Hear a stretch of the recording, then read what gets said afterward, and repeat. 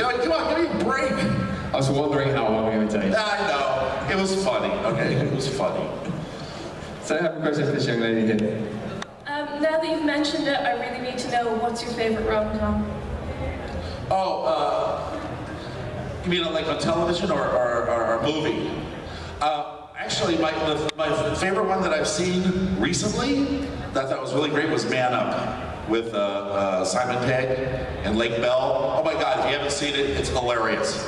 You know, I saw it on a plane and I turned all my friends onto it, you know. It's amazing. I have a really great story that I'm going to do as a movie one day called Goy.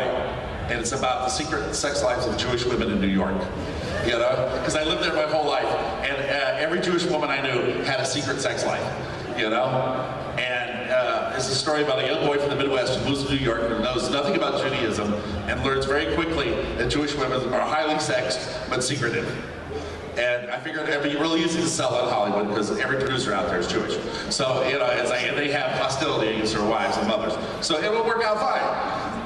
But someday I'm going to do that, but nobody wants that from Bob Layton right now. But someday I'm gonna tell that story.